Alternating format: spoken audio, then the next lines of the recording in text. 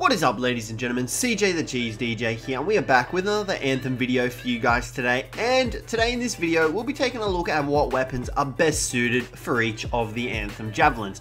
Now, in the Anthem beta, there are 4 Javelins currently at the moment, so we'll be going through these 4 Javelins and seeing which weapons are best suited for what class. So first off, we are starting with the Interceptor, which is the speediest out of the 4 Javelins. You can see here, the Interceptor is the most agile and acrobatic Javelin a Lancer can find. In the right hands, the Interceptor's speed is unmatched. Now, the Interceptor is all about getting up close and personal in the enemy's faces and pretty much just meleeing them down. You can see here that you pretty much just want to go in there and melee as much as possible. Now, for this particular Javelin, weapons that you want to focus on are pretty much close range weaponry, because as a Interceptor, you will be going right up in their face and dealing as much damage as possible with your melee attacks. So with that, you do want to capitalize on it. So for the Interceptor, you mainly want to equip shotguns and machine pistols. So you can currently see here we've got an uncommon shotgun equipped. Now, this one is the highest rate of fire in the shotgun class, and it has 2 shell bursts, so, you know, it's a great shotgun to use for up and close personal encounters, because you'll be tapping off and hitting 2 shotgun shells into the enemy's faces, which, you know, that's exactly what shotguns are designed to do. Close range, devastating power. Now, for the second weapon that you will equip on your Interceptor, it's kind of a choice. Me, personally, I prefer to use machine pistols, because they provide quite a lot of damage in such close proximity, and they can fire a crap ton, which is great for keeping those guys with shields right down, because if they get a chance to regenerate their shields, then you have to tear through their shields all over again. Machine pistols are great for shredding through those shields and maintaining their no shield status. Now, there is another weapon that you could kind of equip if you want to go down that route. It depends on how you want to play your Interceptor. Whether you want to play it as a hit and run or you want to play as right in the thick of it, just melee, melee, melee. Now, you could also equip a sniper rifle as your secondary weapon.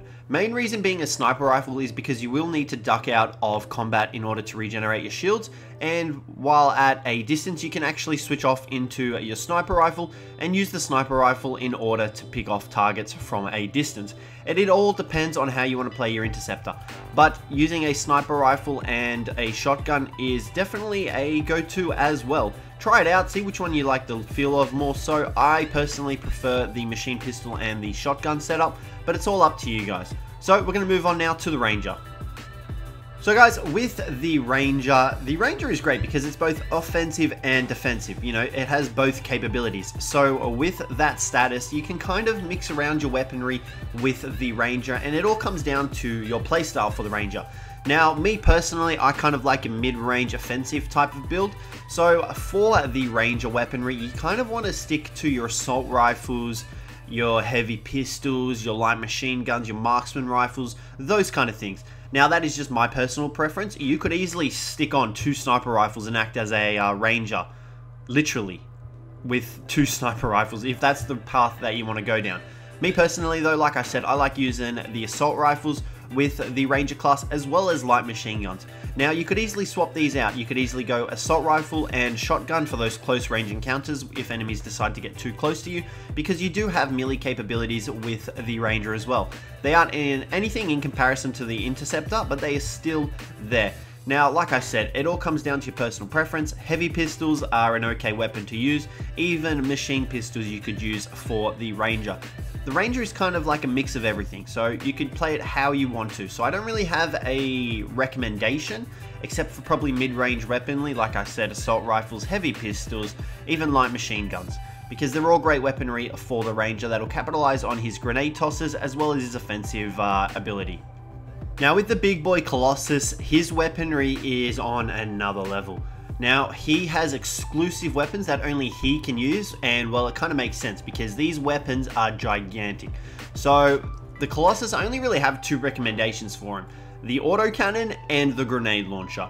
These are 2 exclusive weapons that the Colossus is the only Javelin at the moment able to use these weapons. Now, you could easily swap off and decide that you don't want to go with a grenade launcher and decide to go with another weapon.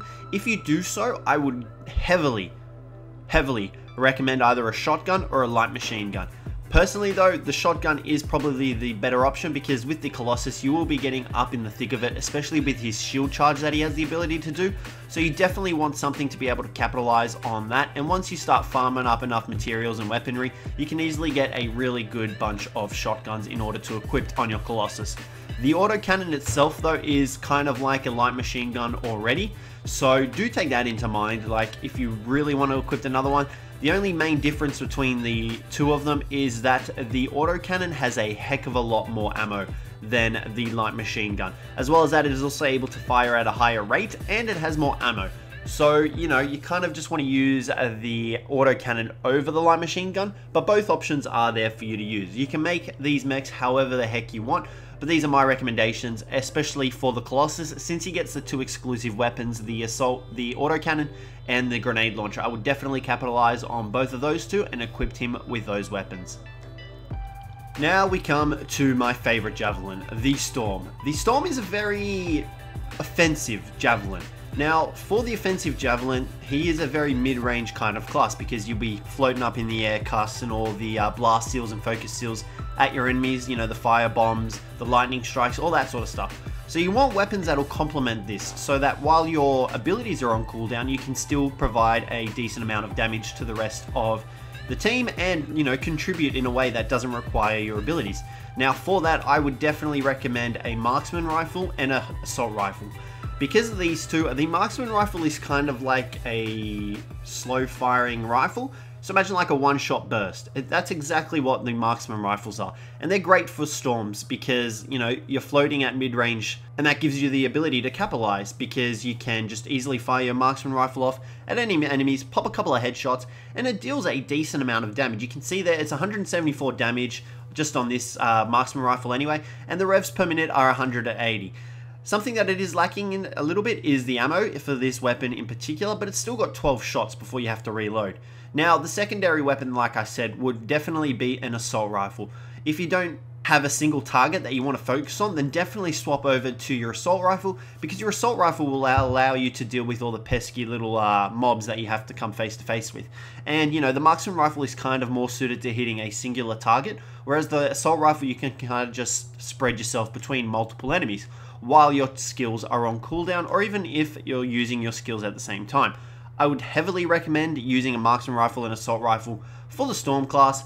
But yeah, that's pretty much going to wrap up the video, guys. Hopefully you enjoyed it. Let me know what you thought of it down below in the comments. But other than that, thank you very much for watching, and I will catch you in the next one.